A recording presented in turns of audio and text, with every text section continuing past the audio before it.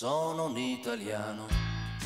Probably like many of you, I've been craving a fresh start. And not just for the day. I mean, let's face it, that can be done by having a lovely brunch with a special someone, especially if there's mimosas or bellinis involved. Good call.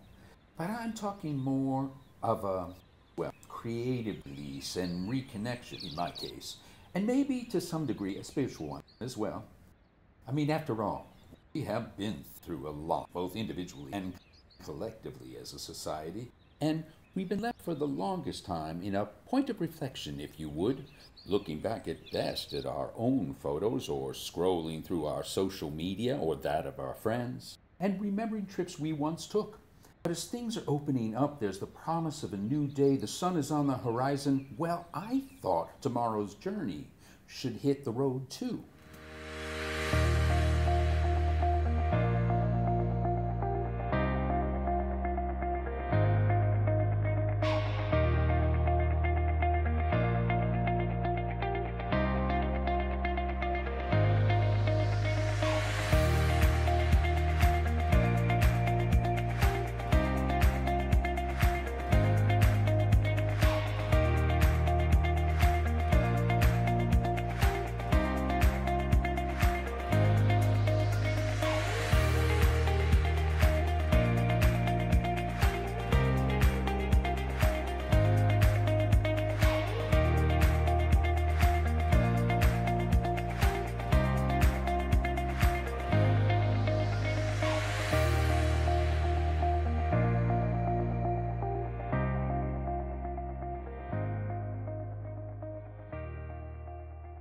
For me, Italy has always held a special connection. The coming of age of an adolescent boy of 15, traveling with his then 65-year-old step-grandfather, Gino. Well, like me, he was a native New Yorker, born in the streets of Little Italy, which back then was a ghetto for Italian immigrant populations. But to me, he was, well, full Italiano appassionato, showing full exuberance for everything from my grandmother to the arts, the opera, food, everything in life that's beautiful. And for me, his grandson. His gruff stubble, even after newly shaved, would hurt my cheek when he kissed and embraced me, which he did often. But that trip, reconnected Gino to his Italia. And 50 years later, after he had first traveled there as a boy, but it brought us even closer together. I mean, Gino and Italy were part of my DNA because both had served to take a boy in the making and introduce him to an experience that would shape a lifetime.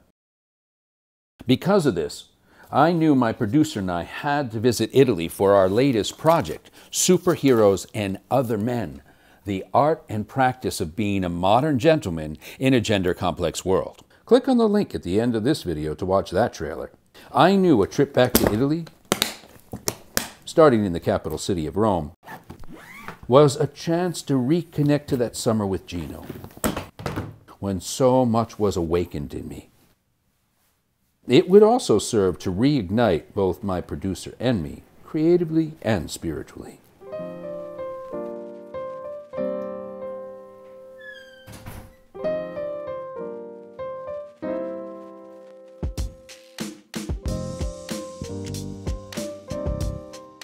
As a boy, I spent hours roaming, every pun intended, the ancient Roman Forum, and actually feeling history.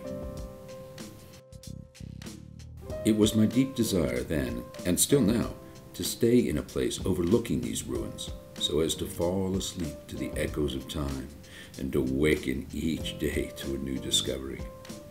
My dream came true this trip, thanks to the rhinoceros, not the animal, the hotel, and its charming staff.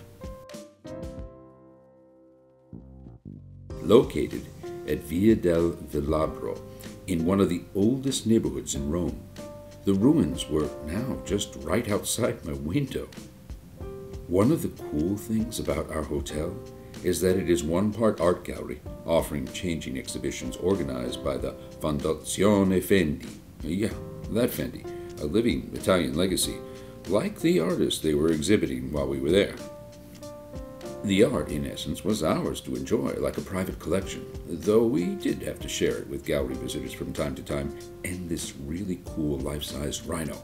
I nicknamed him Senor Salvador, after another artist he kind of reminded me of. The place is also part rooftop restaurant, offering epic 360-degree views.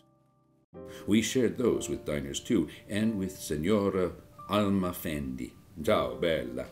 But of course, most of all, the Rhinoceros was our home away from home, offering us a truly fresh perspective with an apartment-styled hotel room.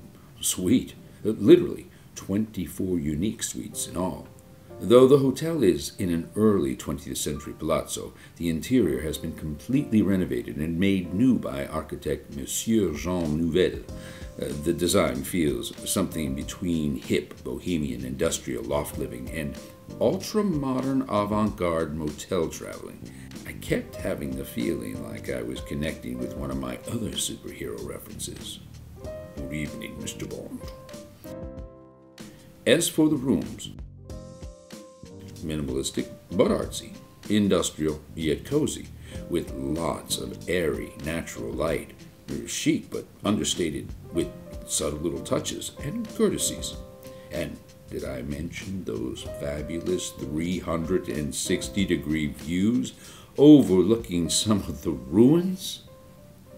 And here is what I love most of all: quietude.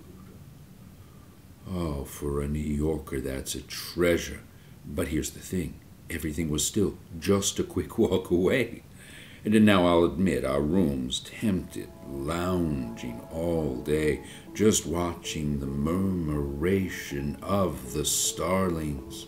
Madonna, that's out our window, by the way. But by day 2, we knew we had to get out and explore. My producer, for her first time in the city, and me for my Romana Renaissance. Rome is a city of artistic splendor. It's everywhere. It dares to invite a unique perspective while still safeguarding and honoring its own founding fathers and all that they left behind. As a boy, I remember being struck with this sense that suddenly history and art were everywhere, not merely relegated to the tombs of encyclopedias.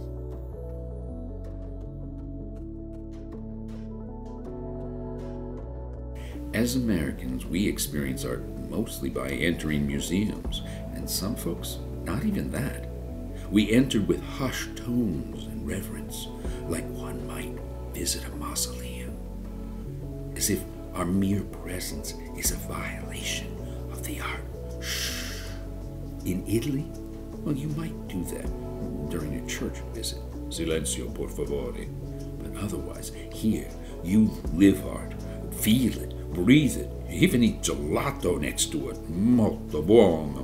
My producer and I were enjoying that lifestyle from our hotel and all it offered to our daily promenades. Notre passeggiata. Offering deep reflection. Now look, you can get out the guidebook and make a beeline to see the Sistine Chapel or Michelangelo's other masterwork, the Pietà, and you should experience these marvels. But on your way, take the time to explore the many beautiful works, including the gardens and St. Peter's Square. Piano, piano, slowly. We visited and even filmed in the Vatican on this trip. Oh, it is a cathartic experience, to be sure, inasmuch in a religious sense, as it is for its art and architecture. And as such, it can be overwhelming. What I chose to do this time was focus on a few chapels and corners within the basilica, taking in each detail of the art, imagining the artist at work for hours, standing in silent reverence to artistic ability, craftsmanship, dedication, and discipline. Bravissimo. It led to deep discussions with my producer about the artist as gentleman, and even the church's own historic role in redefining and reshaping the concept of gentleman, demonstrated in its patron saints and the male-dominated pageantry of holy service. Padre nostro che sei nei cieli, sia santificato il tuo nome. Right down to the pontiff's pantalooned honor guard. We even experienced a dinner with them one night that ended in the camaraderie of song.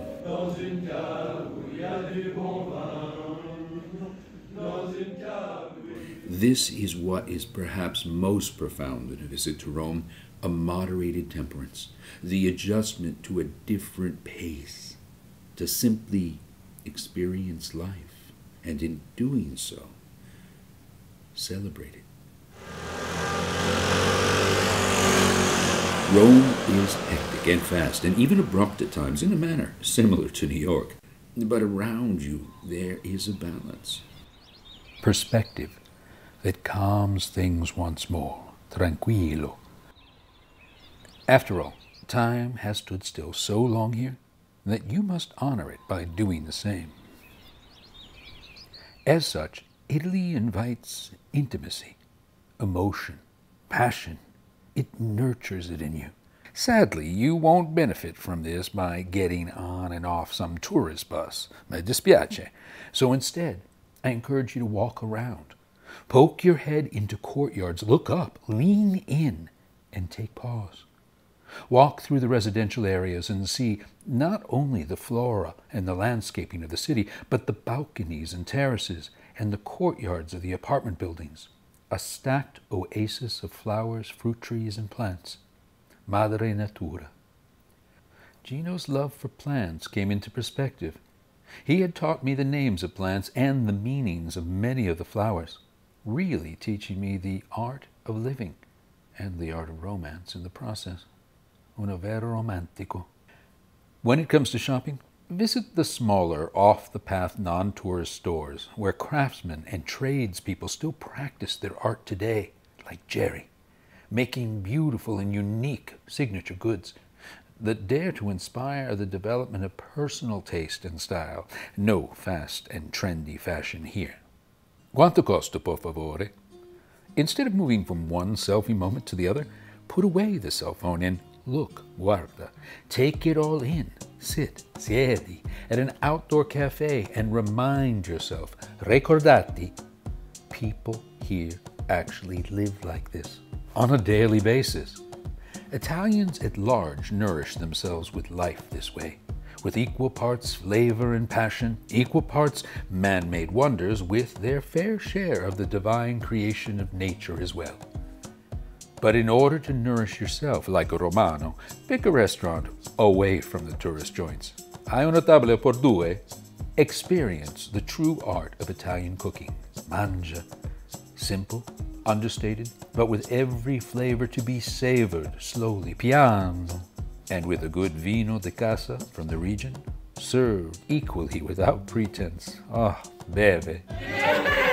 I was reminded of how it was here, in fact, that a finicky kid from America, with the blandest of tastes, would discover food, taste buds awakened as if for the first time. After dinner, be sure to enjoy one of the most truly magnificent experiences of a lifetime. Roma di notte, Rome at night. Oh, ma che bella città. It makes one immediately understand why the ancient Romans believed that no matter what happened around the world, or how many empires rose and fell, Rome would go on forever. And in so many ways, that is what Rome does to one's soul. It connects you to the continuity of time. It did so back in the day of my first visit with Gino, my grandfather. His Rome was my Rome, despite the generations.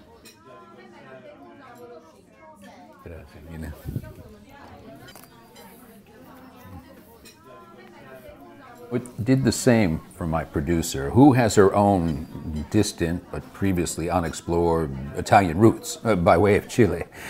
She, too, felt the whispers of heritage. it reminded us both that despite all that we've been through or are still going through as a society and as a world, and despite any personal turmoil that we might be experiencing, you know, when you look out on this eternal city, all else is but passing. And this was my renaissance, putting into perspective the first coming-of-age journey with Gino back in the day, to even my reawakening today, at an age probably a lot closer to the age he was back then. And at the same time giving context to so much, including the exuberance with which Gino went at life and at food. Buona fiesta qui, grazie, grazie mille, buon appetito.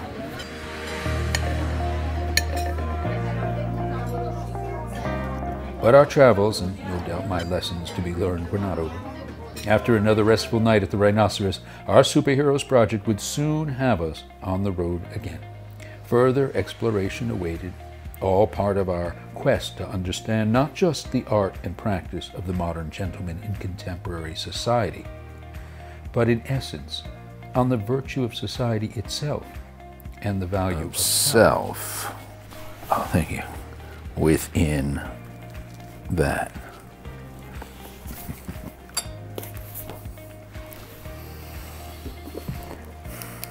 I'm Jeff Oppenheim, and I invite you to join us on our future episodes as we move forward to Tivoli and also Pompeii and beyond.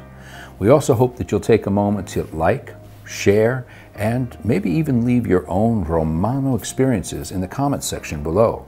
Until then, ciao, ci vediamo, see you soon.